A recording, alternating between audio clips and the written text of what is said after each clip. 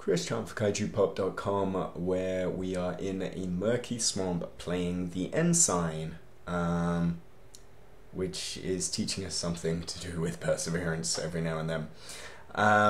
This is the prequel follow-up to A Dark Room, which came out last year by a guy called Emir Rajan, and it was something that I played a lot of and really loved, and it was kind of largely ignored for a long time, and then all of a sudden got really big quite quickly, which was cool. It was kind of a surprise success story in the sort of field where a lot of people just talk about something very frenziedly when it comes out and then kind of forgot about it. Here was something that most people didn't notice existed, and then suddenly blew up. I knew our coverage of it suddenly got really popular very quickly. So it was really nice to see that do well, and so this is the follow-up to that, the Ensign, which is, in story sense, it's a prequel to A Dark Room. So there's already kind of a spoiler to The Dark Room right here at the start. I have to make it to the starship, if you know what that means. So you should play A Dark Room first, or the game tells you. There's even a link down the bottom to go ahead and get Dark Room. You should play A Dark Room first, it says. I actually think probably, though, from an experience standpoint, this is probably best played alongside A Dark Room at the same time, for reasons we'll get into. So there's always this sort of choice at the beginning, whether you can take or refuse food and take a compass, or refuse it, which kind of makes things a little bit harder or a little bit easier as we go. And then you're greeted with this screen, which might be familiar with you if you stuck with the Dark Room for a bit. Dark Room was opened out as a management kind of game where you were managing resources and managing people in your village, and then eventually you got to the point where you would go on the Dusty Trail, as the game called it, and you would kind of explore this big world, get into scraps, and gradually build more resources and uncover more of the map until you were able to lift off into space.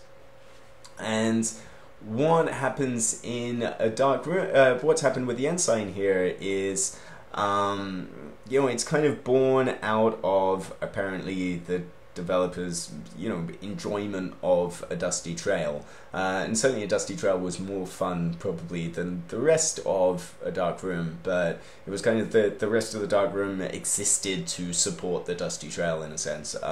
So this is all just Dusty Trail stuff. It is all just exploring this map and uncovering more of it. And as you might guess, just by the ASCII art here, it is the Dusty Trail in A Dark Room was very much inspired by Rogue, and this is a lot more roguelike. There is permadeath in it. Once you die, you're dead. I started the game from scratch, as you saw at the beginning of the video, but this is about the 7th or 8th attempt at this. The map is random every time, locations are random every time, so it's roguelike in that regard. It's not dungeon crawly like a roguelike, so it's not like monsters are moving at the same time as you. It is more like you're going into these locations. Once you're in these places, it's kind of interactive fiction, choose your own adventure style, where you venture further in, there might be combat. And then once the combat happens, much like Dark Room, it's built around timers. So you wait for bars, and wait for the bar underneath my fists to fill up, so that then I can punch. So you kind of rapidly attack your attacks. And the further you go, I really should have taken food from the town at the start, and I didn't. So that's a mistake. Hopefully there's some food on the ground here. Yes, there is. There we go. So I'm much better equipped now. You kind of have to manage your water, because every time you move, you consume water. Every time you move, a further distance, you will also have to eat food as well. If you run out of either, you will die. If you engage in combat and get killed, obviously you will die. But you also have to manage the space in your inventory, and there's kind of crafting going on as well. So at the start of the game, here, if I manage to kill 3 creatures and take 3 units of flesh, then I can cook something which gets me more food. But yeah, I haven't uncovered, you know, the rest of the crafting options as of yet. This is incredibly difficult. It's incredibly difficult. That's the sort of pitch of it here. It's meant to be insanely difficult. The app description kind of reads that, you know, I mean, it strongly doubts that many people will make the end of this game. But it is wholly about sort of exploring this world. And as I said, when I played A Dark Room, this kind of very minimalist presentation, it looks like nothing, but it really, I think, cultivates this sense of loneliness in this world. And you know, I think that plus these descriptions, which are very vivid of the environment, and the occasional story pop-ups like you saw at the beginning, it's very good at crafting this desolate, empty, you know, it's just these little things. My fist damage is leveled up, but the fact that it chooses to tell me in such a way, it's very good at building an atmosphere. I love the descriptions of these places, and you know, the description of this old house with the white siding yellowed and peeling, the door hanging open. It's very good. It's like very powerfully written stuff. The problem that I have with the Ensign in particular, really, is that I think everybody preferred, or everybody enjoyed, the Dusty Path part, the exploration segment of A Dark Room. But certainly for me, the reason why is, I'm gonna hop down here because to manage my goods here, I'm gonna get rid of the teeth and the flesh that I have equipped because I don't need them, and then carry back on. But the risk with doing that, of dropping off equipment in a safe place, is that you use food to head back to your murky swamp, so it's a little bit annoying. I think, you know, the reason why Dusty Path was so powerful in A Dark Room was because you had this little village, and you had the management stuff to lead up to it. It was almost like the big game reveal in a Frog Factions, you know, as I go through the limited path finding here, you know, where you kind of played something that seemed very innocuous, almost dull, and then you kind of uncovered this whole almost new lease of life on the game underneath it, that I thought was tremendous. And without that, it just doesn't quite have the same sense of wonder, especially as I think when you were exploring in the Dark Room,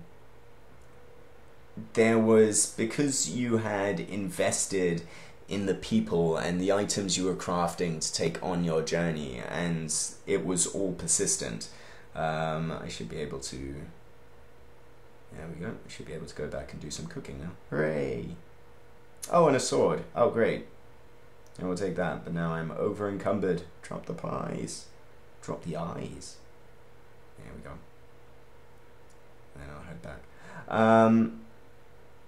But I'm going to run out of food on the way. Oh no. There we go. Just in time. I cook these 3 flash. And then I get 3 food. Well, that wasn't really worth it, was it? Oh well. Oh no! Get rid of the teeth. Get rid of the torch, I guess. Now I can't go into caves. I think there was this thing in A Dark Room of really investing, not in your people, because it was very deliberately non-personal and you know, very distant in its writing, but you were kind of invested in your resources and invested in how far you were down into a tech tree, I guess. Hooray, a tannery. I've been around here. Cool, I can get all kinds of stuff. Let's attack it. with my sword. And there was this sense of a new community, and kind of exploring a strange new land and then exploiting it and raping it. And here there isn't that, because there's not this persistency. It also feels that there's nothing on the line with each sort of encounter, and I'm just one guy going out and kind of uncovering more of this map at any one time. But I know that once it's, you know, once I'm dead, then it's done. And it's not a bad thing, you know. It's just that I'm not quite sure a complete roguelike structure really helps the Ensign, from the point of view of it being a Darkroom follow-up. That's why I kind of think that it's probably better to play this alongside a Darkroom rather than after it. Because I think you would probably play a Darkroom thinking, oh yeah, the Dusty Path stuff is the most fun part of the game, but also without the rest of it, without the management aspect of it, which is probably the less fun part of the game, but perhaps more interesting in a way. That's a nice thing. I haven't encountered that before. So I've come out of the tannery with a much bigger pack, so I can carry more stuff. I should really pay attention to what the game's telling me, instead of just talking all the time. Such is, YouTube commentary. Yeah, I just kind of think that it needs this stuff. It needs the persistency, that having the perhaps more boring but also more interesting, more boring but more interesting, that sounds stupid, but you know, the less mechanically involving, but the more thematically interesting, there you go, kind of aspect of management that really made what exploration was, you know, more important in a Darkroom. So I'm not sure. I don't think I can recommend the Ensign as highly as I do the Darkroom. I strongly suggest that you head out and play that as much as you can, and be wholly absorbed by that as I was, before you even think about touching the Ensign. But this is just a really interesting, you know, it is still fun. It is still, you know, it's really absorbing to go through this strange world and see what it has. And it constantly, you know, even so far, you know, being very early on, it's kind of cool to see the surprises and the little things it has in store and the weird creatures that there are to fight. I don't think I'm long for this world at the moment, because I'm really running out of food. Hey, lucky, found some on the ground. I'm lucking out on playing online here, you know. Perhaps just for the use of this little YouTube vignette here, I'm suddenly doing much better at the game than I was. But yeah, I mean, I do think, yeah, it is full of its own little surprises, and this very, very well detailed world, as much as it is shuffled up every time, it's in its little parts that are being mixed up and randomized. It's incredibly, you know, detailed and incredibly atmospheric, and really something that's worth checking out. But don't go into it expecting more of a Darkroom, because it's very different. But that doesn't necessarily mean that it's any less worthwhile. I don't think it's still well worth checking out. Let's see how far I can get through the deserted town here. I'm in desperate need of more resources.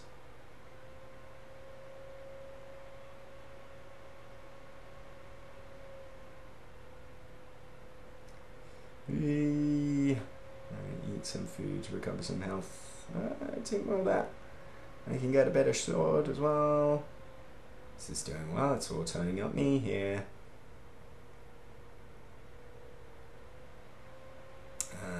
Let's see. I'm taking more food. Hooray! sort of rush here.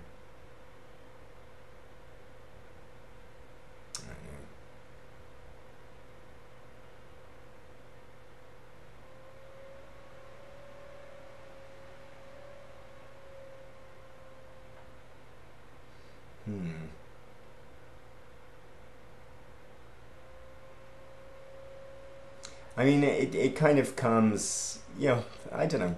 It's perhaps as well a victim of there being so many games that are like this, albeit very few that go the whole hog of having the ASCII presentation, of being very, of going whole hog with the roguelike thing, and then supporting that with text, to make it more, fleshed out, which is a really great approach.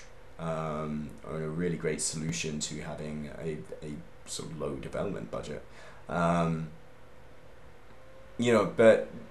all that being said, there are still sort of tons of roguelikes about right now. So it's difficult to play it from the point of view of, well, okay, there's another roguelike here, rather than with The Dark Room, where it was kind of a little bit more of, this is something that you haven't really played anything like before. So, it's a victim of its own success, I think, in that regard. I'm going to take one of these bowlers. Bowlers are good because they can stun enemies. And Feral Terror. Oh dear. I'm definitely going to need to stun this guy because I'm in big trouble here. Big trouble. I'm dead. Death. There we go. And you get a little bit of a sort of wrap up of how well you did. So as well as the total time you played. So I really haven't sunk that much into this game yet.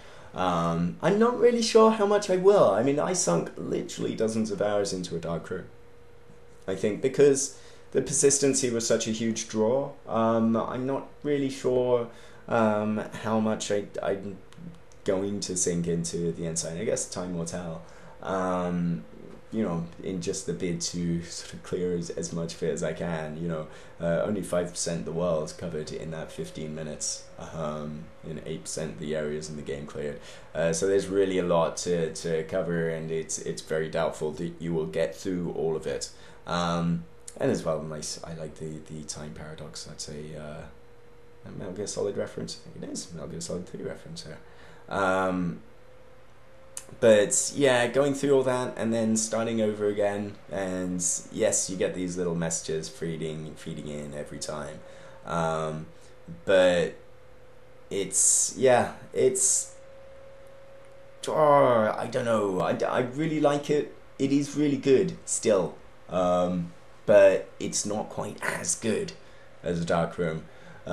So yeah, certainly if you're looking for something to supplement the experience you had with that, then get the Ensign still. It's 99 cents or 100 yen or whatever that is equivalent in wherever you are. It's on the App Store right now. Chris Chant for KaijuPop.com. Thanks for watching. Bye.